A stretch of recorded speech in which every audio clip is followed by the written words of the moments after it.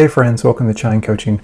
Rob here. In this video, we're going to address the big announcements that came out yesterday about Trump's new H1B Visa policy proposals. There's some big news, some potential big changes. Should you guys worry? We're going to break that all down and give you some quick important tips. So at Chine Coaching, we're all about helping people be successful in their cross-cultural journeys, and if you're an international student professional, this could have a really big impact on you. So first things first, this is not official. Okay, this is a proposal, and which was just proposed, I think, yesterday, and is going to be officially published tomorrow with the U.S. government, and then it's going to have 60 days for review. And so there's time to review, rebuttal, court cases, and so this is not an official thing yet, but I want to share what's been proposed and the impacts it's going to have on you guys.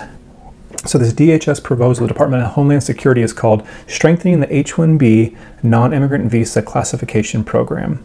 That is what it's about. And if you are a current H1B visa holder, this does not impact you.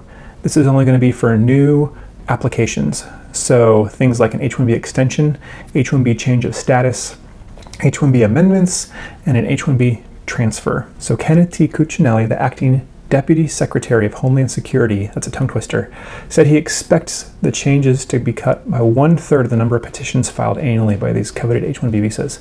So if this happens, it means H1B visa applications will probably decrease by 1/3. So this is a big impact. Immigration lawyers and experts predict that also these changes are going to be swiftly challenged in the courts because they bypass the normal regulatory processes. There's kind of several changes, kind of 4 ones that I really want to focus on and help you guys understand that's what's going to happen if this does become official in 60 days in December. So the first one is the increase in the minimum salary, or kind of a wage level increase. They want to make it more expensive, kind of almost like a tax for U.S. companies to hire these foreign labor and H1B visas. So one example of this kind of changes I read, instead of offering a minimum salary of $120K or $130,000 for like a doctor in a clinic in northeastern Pennsylvania, which considered an unserved area, they would have to pay more like $195,000 or $200,000 per year for a foreign physician on an H1B visa. So this is a huge hike. Again, for tech jobs in the Bay Area, tens of thousands of dollars it's going to cost more to pay the salary on an H1B visa. So this is probably one of the biggest impacts, is the minimum salary increase, or kind of a minimum level for wage increase. Second change in this proposal is redefining skilled labor. Kind of H1B is always viewed as highly skilled or special qualifications to achieve these in the special type of work they're doing. It's viewed as that there's people not locally that can do these jobs, so I have to bring in specialized. So this is going to be more strict, more scrutinized, considering things like expertise, qualifications, degrees, work experience. So they're going to set a higher bar, a higher standard for specialized jobs, and if you qualify for that, to be able to get an H1B visa. The third big change in this proposal is redefining the employee-employer relationships. They want to make sure these things are real. These are real jobs with real companies. This is, again, trying to fight against illegal immigration or false visas, but there's going to be more strict scrutiny, kind of audits, and really going to check and see if you're really working for this company. Kind of what is the management relationship? How many check-ins are happening daily or weekly with this H1B employee and the company, your team they're a part of?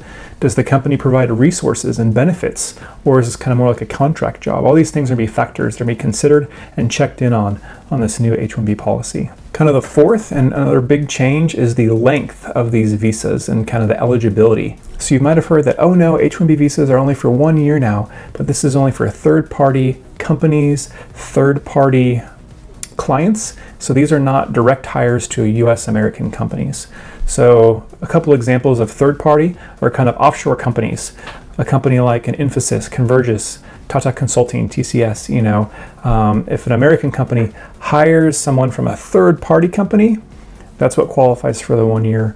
Or within America, if they hire from a consultancy or kind of contract labor, instead of a direct hire into an Amazon, Facebook, Uber, whatever American company it is, that's third party. So only 1 year for these third party kind of contractual works where, again, cheaper labor, more cuts of the salary happening.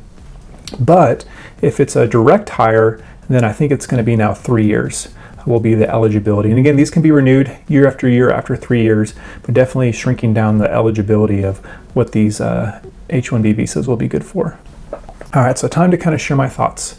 Again, I think this is a lot of political rhetoric. Man, it's election season. I was disappointed at the things that happened in the summer with H1B and F1 students, again during the pandemic. And you guys saw how quickly those things got smashed and shut down and fought against, you know, trying to force the international students to do in-person classes versus online or send them back. And that got squashed real quick. That got changed. And I think there's a lot of potential for this as well. There's going to be companies fighting for this. There's going to be companies fighting for you guys, because honestly, H1B and OPT jobs are super important for the American economy. And if these go away, that's actually going to hurt the economy. All the statistics are out there. I don't need to reiterate those kind of things. This is, again, just political rhetoric trying to save American jobs, which is a good, important thing, but this isn't the best way to go about that. This isn't the issue. Again, don't worry unless it's official. Again, this is a proposal. It can change. It is not official, so only worry if it becomes official, you know, 2 months from now in December. Again, most H1B visas are not stealing American jobs. The vast majority of Americans are not even close to being qualified for these kind of jobs that H1B people are doing. So I would not worry about that. A couple things I want to share again is a federal judge in San Francisco last week blocked the Trump administration from enforcing its ban against many of the biggest U.S. companies bringing in foreign workers under the H1B and other visas. So again, judges, companies are fighting for these things. Changing the requirements on H1B and other work visas will only hurt American companies that depend on high-skilled workers who fill critical positions while American works to grow its domestic pipeline with STEM, you know, science, technology, engineering, and math. Another little quote thing I found, John Blicci, maybe, Executive Director of the Immigration Policy of the U.S. Chamber of Commerce, another one of the plaintiffs in this suit, said, "We're still evaluating these proposals, but both of these rules have the potential to inflict serious harm upon American companies."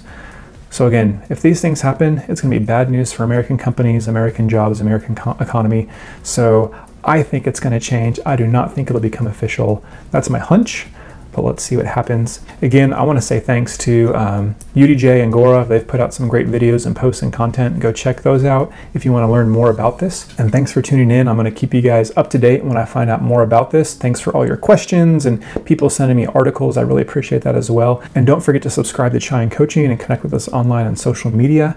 We want to keep helping you guys succeed in your cross-cultural journeys. So thanks for tuning in, friends, and we'll see you next time at Chine Coaching. Cheers.